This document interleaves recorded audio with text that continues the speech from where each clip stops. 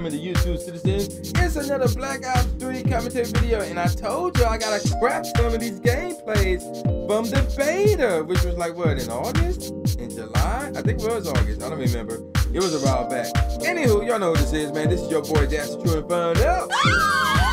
And yes, you are hearing that the third and final single off of my upcoming beat album, The Key Ultra Hour Volume 3, Rising Sun. The single is called Cloud Something, and it is available right now. So after you get done watching this video, at the end, you know, with the ending credits, click on the top left box to listen to it on my YouTube channel. The album comes out November 13th, which is a Friday.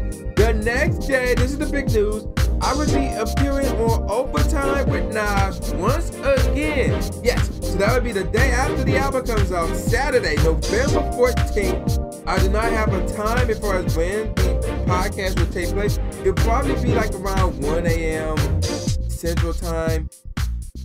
I'm not Central Time, but Eastern Standard Time, or maybe 2 a.m. Eastern Standard. It's something like this. It's something late. But if you can't stay up that late, the podcast will be available on his site, on his podcast site, which is Spreaker, how you pronounce that crap, .com/MWE for life or something along those lines. I'll give you all the info as soon as I can confirm the actual time as far as when the podcast would take place. Now, if you have been watching my Black Ops 3 commentary video last week, you know what I've been talking about, and the topic here is Destiny. So I am continuing my coverage on Destiny. Now, last week I said I was going to either do that or talk about black people in general, and then squeeze in some things about BNT, but I won't do that this week. Instead, we're going to talk about Destiny. So part 2 of this 3-part discussion here will continue right here. And now we're going to get into microtransactions now existing in the game. However, do not panic. Well, not yet anyway. So I have read some articles. One of them was from Polygon.com, another one from GameSpot.com, and the third one was from Engadget.com. All talk about microtransactions taking place in Destiny. And I have to say that the Engadget.com article was much better. It explains a lot more than the other two. And then I'll probably give it to GameStop.com in close second, maybe, possibly. Actually, no. I'll take that back. Not GameSpot, but Polygon. Polygon is in close second. So let me give you all the topic here. So let me read you the article from Engadget.com talking about Destiny microtransactions. So basically, as you know, unlike item cooldowns or the obnoxious stuff that's intrinsic, I hope I said that word correctly, to all those Facebook distractions that clog up your news feed. I'm reading from the article now. However, these purchases aren't game impacting. No. So so this is going on right now. It came out a week ago, October 13th. They'll take the form of emotes and other cosmetic items. So for those of you who don't know what emotes are, basically in-game emotions. So you can, you know how like when you first get the game Destiny, you can make your character do one of 4 things: rave to other people, or salute, sit down, dance, and I think point, something like that. However, now you can get more than that and, you know, flip them around or whatever. So moving on back to the article, developer Bungie stresses repeatedly that these will not impact your performance in any way should you not buy these items. You, quote unquote, you won't lose a crucible encounter or fail to clear a raid because you didn't have the right emote equipped. You know, which was said by the developer from Bungie.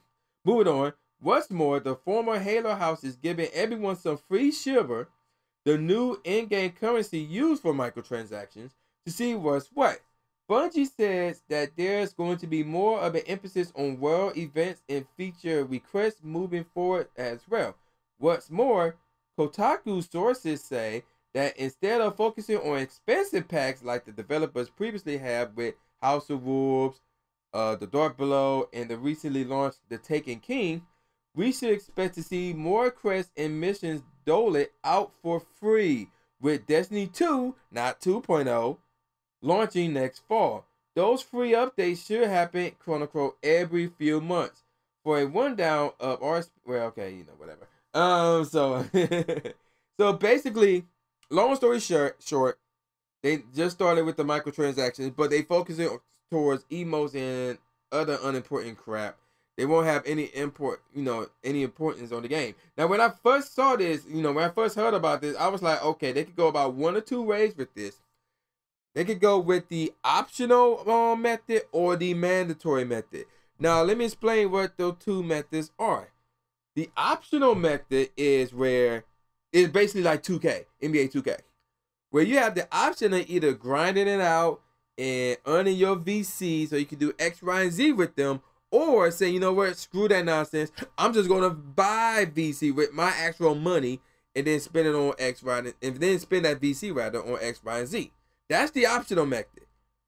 The mandatory method is, if you want to do this, if you want this item, if you want to play that, you must buy it no matter what.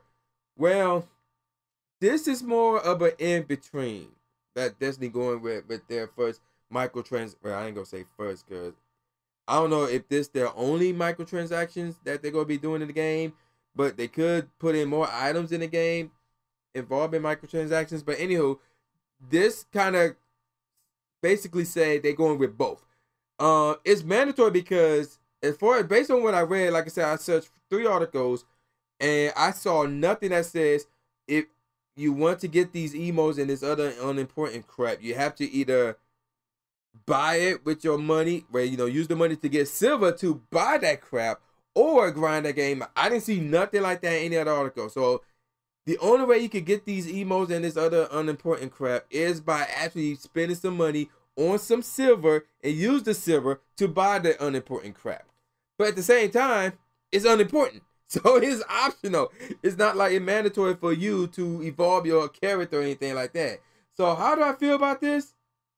Well, I mean, personally, I don't care because again, they want you to spend money on unimportant crap. Now, I won't do that because emotes, I could care less. Now again, I stopped playing Destiny at the time being, and I seen like while I was playing it, like the Take a King week that was for free, I have seen some people with some different emotes. I'm like, yo, where did they get that?